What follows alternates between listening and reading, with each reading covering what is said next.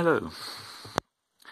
Often I get asked about the relationship between science and religion.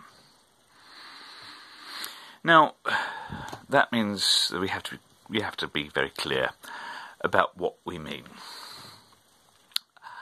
In my previous life, as they say, I was a mathematician, and I studied all kinds of some wonderful things in geometry, and some of those things are applicable in modern physics, and some of them are rather more esoteric. But one thing that I've come to understand is that mathematics is not a science in the way that other people think of science. What do you think about it? Do you see lab coats and test tubes and lasers and telescopes and all kinds of apparatus? Perhaps you do. Perhaps that's what you think of when you think of science and scientists.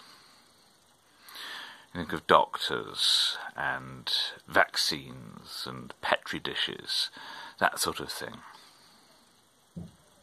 Well, those are sort of very empirical sciences. They do science by experiment. And mathematics isn't like that. Mathematicians are very, very much bound to blackboards and pieces of paper and computer simulations. Mathematical science is clearly very different from the physical sciences. And so that leads us to wonder, well, what is science? Well, there is no one science. Science is a whole host of things. Science is essentially knowledge, and there are different types of knowledge. We can talk about social sciences, for example. We can talk about the sciences whereby we make observations and predictions about how people behave in social situations and what the causes are. There are physical sciences such as physics, where we explode rockets on asteroids to see if we can move them out of the way. There are chemical and biological sciences whereby we create vaccines. And mathematics isn't like that. And then there are the theological sciences. Indeed, St. Thomas Aquinas regards the theological science as being the supreme science. Now, why does he say it? Well, he says every science has a subject matter. So, biology has the subject matter of life, living creatures. Chemistry has the science of chemicals and compounds and things like that. That's things that are under study. And physics studies atoms and molecules. And you can see that there's sort of a hierarchy going on, because biological organisms are also chemical organisms. And chemical interactions have physics behind them. And physics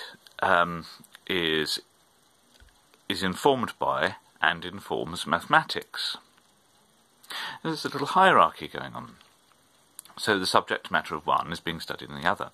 Well, St. Thomas Aquinas says, well, that's why theology is the greatest science, because it has under its means of study no one else but God himself.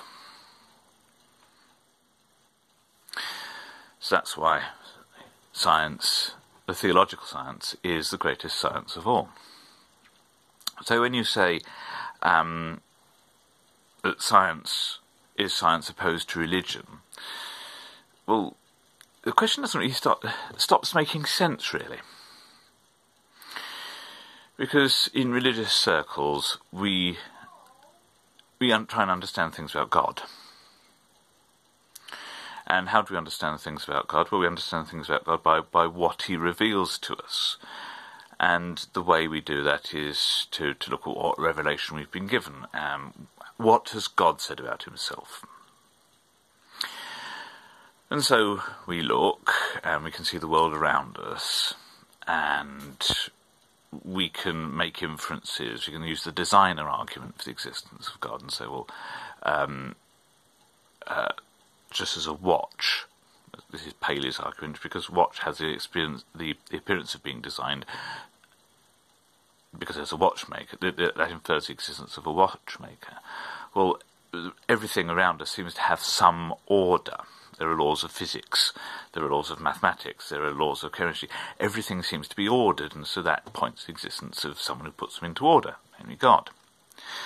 But of course that's not as it were, a knock-down argument, and indeed we can't always make knock-down arguments at all. There has to be an element of faith involved.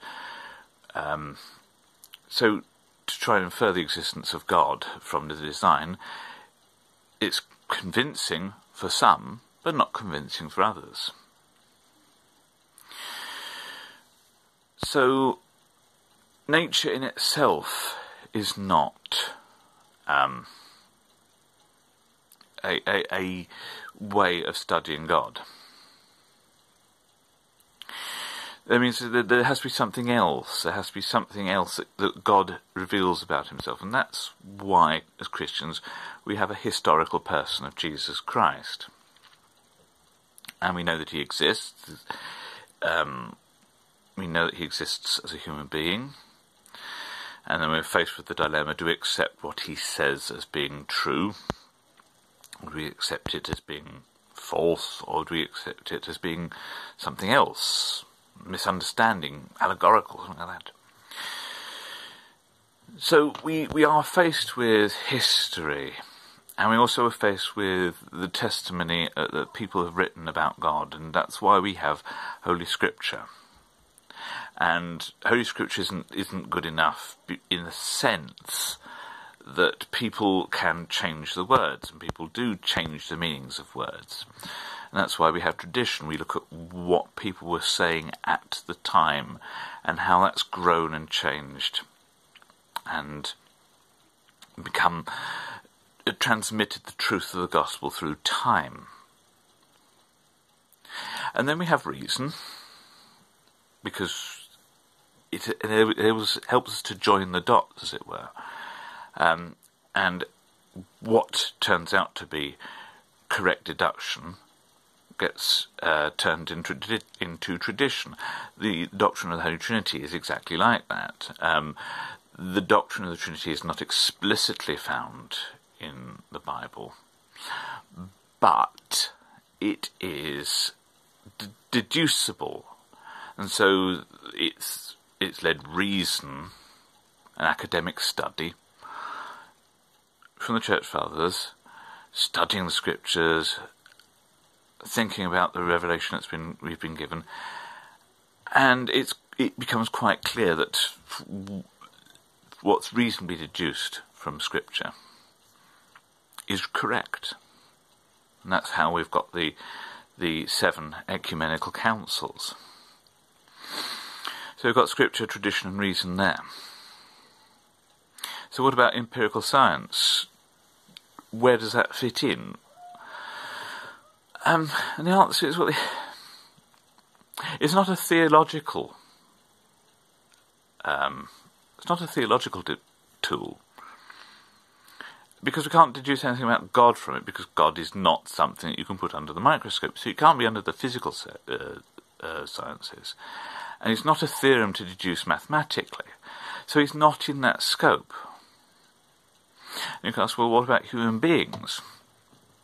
Well, there you have another little problem, because what you can do is you say, well, human beings are completely material, and therefore completely understandable using physics. And then you lose the idea of the dignity of God, dignity of human beings, the idea of the mind as being something that doesn't fit into the scientific, the empirical science understanding. Indeed, you can't equate brain waves on a computer screen with the thoughts that are being thought.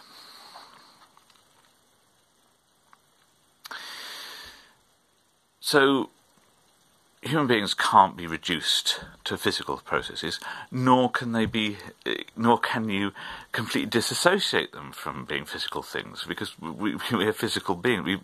Our bodies are physical and therefore obey the laws of physics. And so while science may give us ways of utilising the world around us, they don't give us any theological development of the world around us. Human beings remain human beings. It means that every human being has a mother and a father. And every human being has a life. And it then takes God, the existence of God, for us to realise that human life has a worth that goes beyond this world, that we were created for a purpose. And so I rather think that science and religion, they're not in opposition. They don't touch each other, really, properly speaking.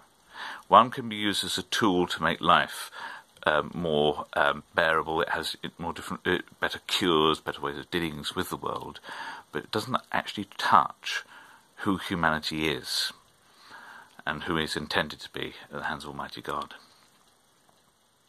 So, God bless you. God bless you if you are struggling to see the relationship between science and religion, particularly if you're being pressured by scientists to give up your faith. God bless you if you are struggling to see God in science, that you may see how God can use science as a tool to make life better for human beings. And God bless you that you may enter into perfect knowledge of God in that last day. God bless you, and please pray for me.